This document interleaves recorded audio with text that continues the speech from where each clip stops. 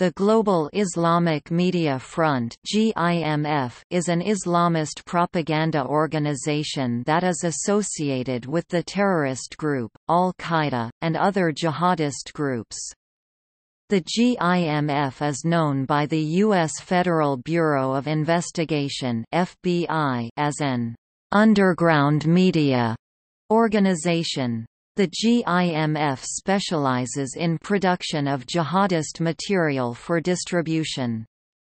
It is one of several organizations that jihadists use to spread information via the Internet, including the well-known as Sahab. Their slogan that is used on their materials is, "Observing Mujahideen news and inspiring the believers." There is no indication who the leader of this organization is. The GIMF has a direct precedent in two sister propaganda platforms, the Global Islamic Media Group (GIMG) and Global Islamic Media Center (GIMC). The former was a distribution list set up on June 29, 2001 in one of the virtual groups spaces offered free of charge by Yahoo to its email account users and was followed later by a website. Access to its materials required a password.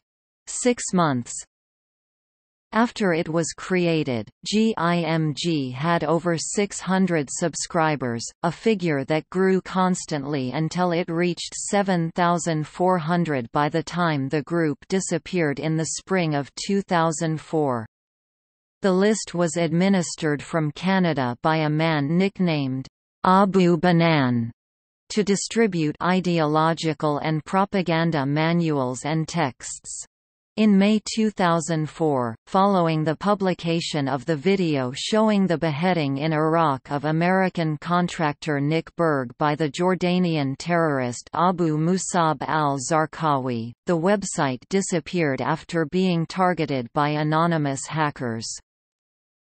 The second group, the GIMC, was closely linked from its beginnings to Ahmad al-Wathiq Billah, the anonymous author of numerous Internet texts on the global jihad strategy. The Global Islamic Media Front was first recognized as an extension of Al-Qaeda in March 2003 when GIMF published a strategy paper on its Yahoo Groups account suggesting a terror attack in Spain, which ultimately occurred 3 months later.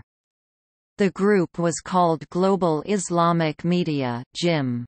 In 2004, GIM had 7,400 members which Al-Qaeda was communicating with. It has since been deleted.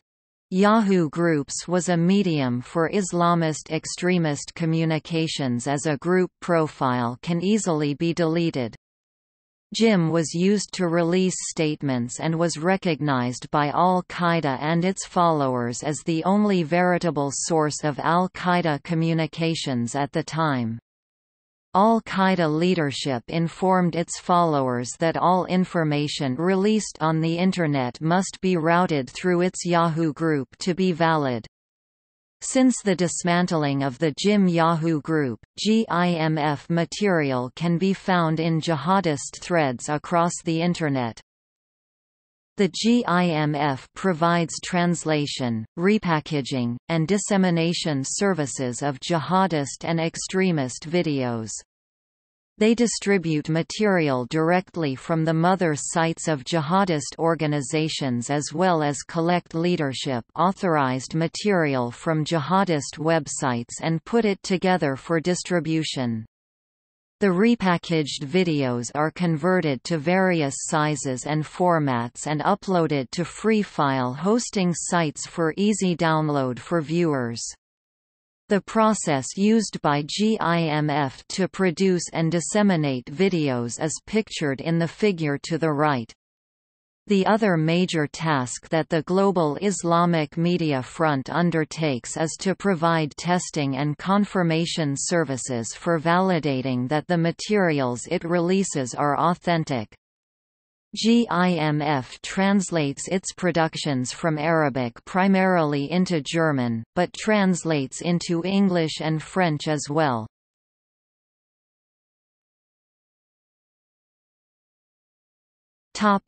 Themes. GIMF materials utilize one of the most important techniques of propaganda, repetition. See propaganda techniques. Researchers at the Combating Terrorism Center at West Point produced a study that examined 100 recurring visual themes in extremist Islamic propaganda. When one examines GIMF-produced images, one sees the same motifs time and again. The use of visual motifs helps develop shared understandings and a relatable story line among jihadists. In addition to visual themes, researchers have found three main communication themes in GIMF videos: legitimating, "Things are getting worse for you, the enemy, and better for us." Propagating, "We continue to plan attacks against you." And intimidating, "We easily penetrate your security walls." The Intelcenter classifies 7 different categories of jihadist videos: produced videos, the most advanced video releases done by jihadist groups that includes footage from several categories combined together to target a large audience; operational videos, videos of attacks executed by a group; hostage videos, videos made in order to make demands and show hostages. Daniel Pearl was featured in a hostage video. Statement videos, strategic videos of statements made by jihadist leaders in order to send a message to a large audience. Osama bin Laden's statement videos with English subtitles are an example. Tribute videos, videos made to commemorate the death of a martyr or a mujahid killed by an enemy. Internal training videos, the only products that are not intended for public consumption. They are rarely edited and are utilized for internal purposes only, and instructional videos used to instruct jihadi members in a specific skill. The most common is the instructional video for making a suicide bomber vest. A large portion of GIMF productions has been devoted to militant training videos. Al-Qaeda and other jihadist groups realize the importance of the Internet to train its followers. GIMF has produced instructional videos illustrating how to make and use explosive devices. The benefit of these videos to members of Al-Qaeda is that they can be viewed anywhere there is Internet access, allowing for the mobility of and increasing in training sites.